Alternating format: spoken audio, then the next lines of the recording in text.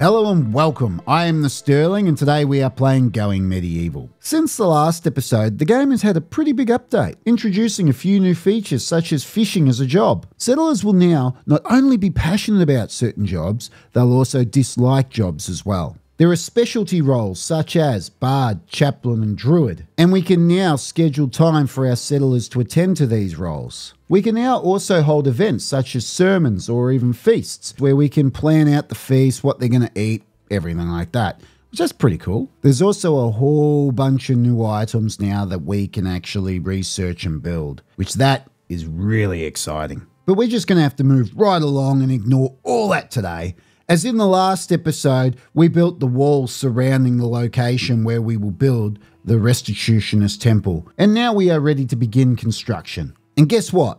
That's exactly what we're going to do this episode. So sit back, grab a cold one, and let's get started. So first things first, we're going to plan out the pond, which guess what? That's going to involve a lot more digging.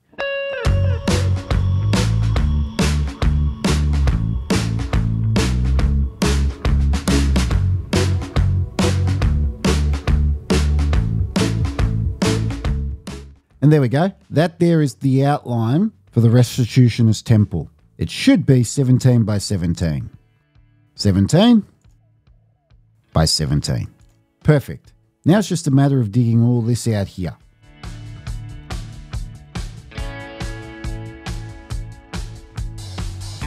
Perfect. Now let's let them get to work.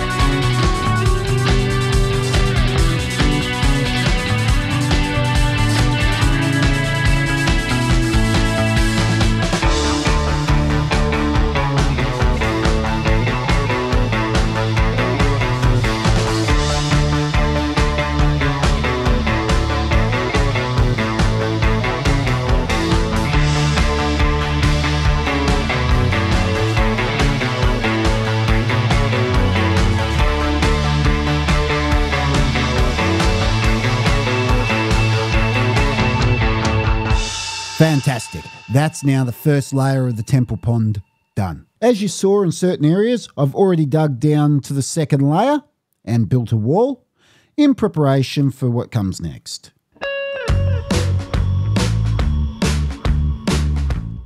And there we go. That's the next layer all planned out. So let's hit play and let them get on with it.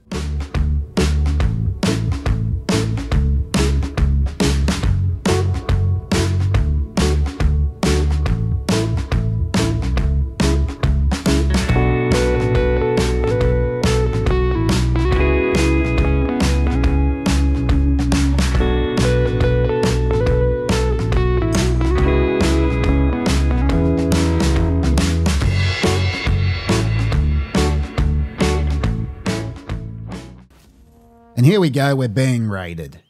I've had a quick look. We're lucky, no trebuchets. But if there was a trebuchet, we've planned for this, because this is the marker where we did our little trebuchet fire drill a few episodes ago. So we know we can get here nice and quick if there was trebuchets. But regardless, there ain't any. Though there seems to be quite a few archers. But across the board, doesn't look like this is anything that's going to be any sort of issue for us. And here they come. Well, one. The rest seem to have taken the sneaky route into the TITS. And, well, that was a quick kill. They got down into the TITS a little too easy. I don't think I've put a gate here. I might have to check that after this fight. Because look, they're all just running straight down into the TITS. This might be a little bit of an issue. Yeah, that's a lot of blokes waiting to get in, isn't it? We better get prepared for when they actually do break through this gate, if they do. So what I'll do is I'll chuck Alexandra here at the gate, so when they do climb up the ladder, we can do pokey through the door, and then we'll just chuck a couple either side of the windows here. There you go. That way, as they come up the ladder, we can just stab them through the windows and the door. But let's see if they can actually get through. Well, they're not doing too much damage, to be honest. You got 300 hit points on this door. Given enough time, they will break through. But whether they're going to be able to do it this fight or whether the battle will time out is the question. Well, that was a big hit. That just dropped down to 222 and 218. Yeah, they might get through. And we're victorious. So they never got through the gate, which is very lucky. But once again, we've seen some shortfalls of Castle Sterlington, which is perhaps maybe we need to put a gate on the TITS. There really should be one. I don't know why there wasn't. So now, yep, they're just going to nick off. Okay, fantastic. I'll have to get someone down here to repair that. But was there a gate all the way over here? This is the question. No, it doesn't look like we did have one. There should be one. Well, there will be one there now. Well, that was a nice easy victory anyway. I can undraft everyone because we got lots of digging and stuff to get back to. I suspect part of the reason why now they are using things such as the moat and the TITS tunnel is purely because we no longer have the priors out the front here. Once upon a time, we used to have 5 or 6 of them. And so it would encourage and entice the enemy to come and fight us at the front gate, where we could then pick them off. I no longer felt the need to have the priors out the front. Maybe that was a mistake. Maybe I do need to build a couple out there just to get them to start coming back to the front gate. I don't know.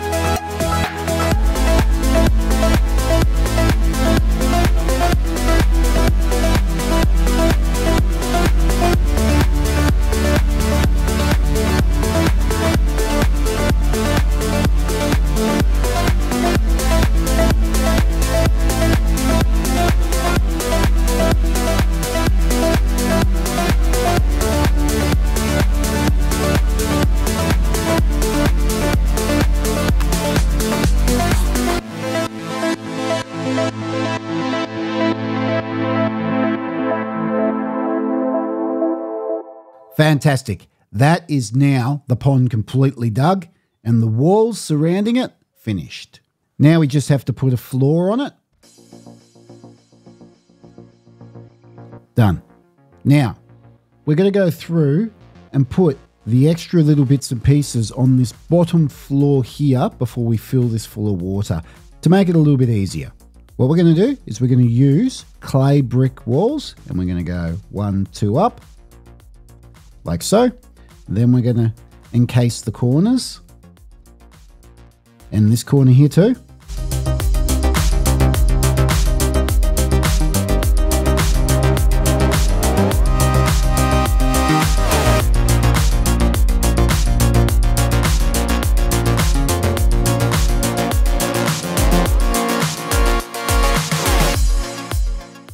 Fantastic. Now they can start building that. In the meantime, we're going to start building the trench that's going to run across here. This trench will run very similar to this one here that feeds our aqueduct. It's just a means to get the water into this part of the castle. If you've noticed, there's no ladders down here. So how are they entering this area to build all this? I've built a drain right here that the settlers can enter while there's no water. Once there's water, this is how the water won't overflow in the castle. In trial runs of building this, more than once I flooded the entire castle. It looked like a giant swimming pool. So I've made sure to dig this drainage before anything else. I'm not making that same mistake. But for the meantime, it makes a great entrance to the temple to fix and build everything downstairs.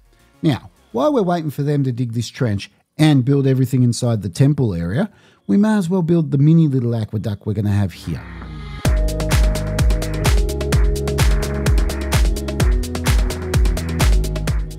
Done. Looks like it will be difficult for them to reach. I'm going to have to play silly buggers and make some ladders and etc. to try and get them up there.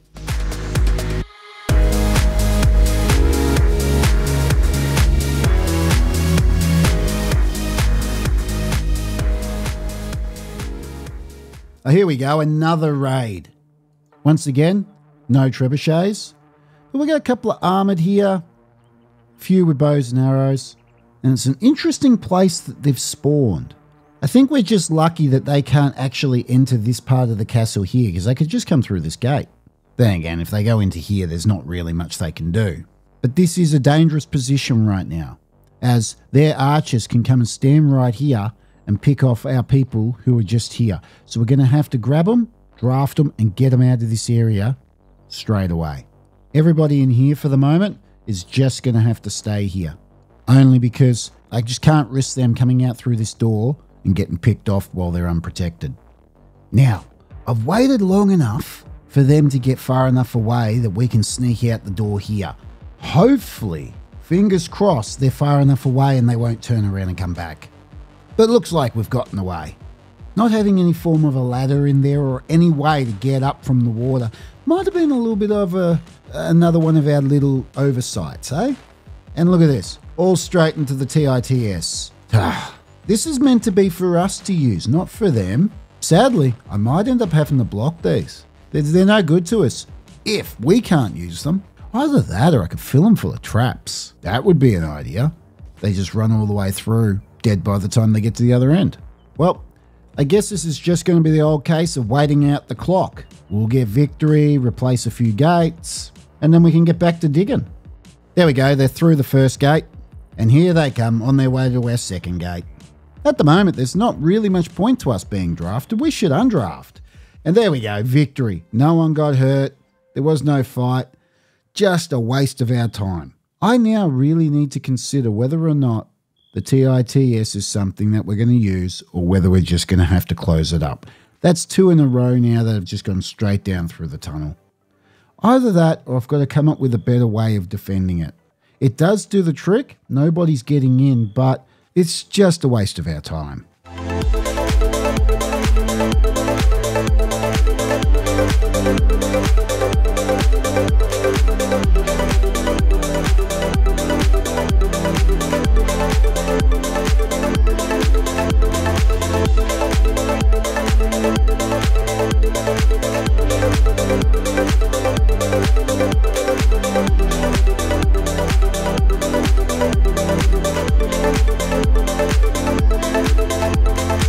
And there we have it. Stage 1 of the temple is now complete. The floor of the pond is in. Both the outer walls and the lower temple walls are in. We've dug the canal and we've built the little mini aqueduct. So we are now ready to go on to stage 2. Though that will have to wait, as this is all the time we have for today. Thank you for watching, and I'll see you next time.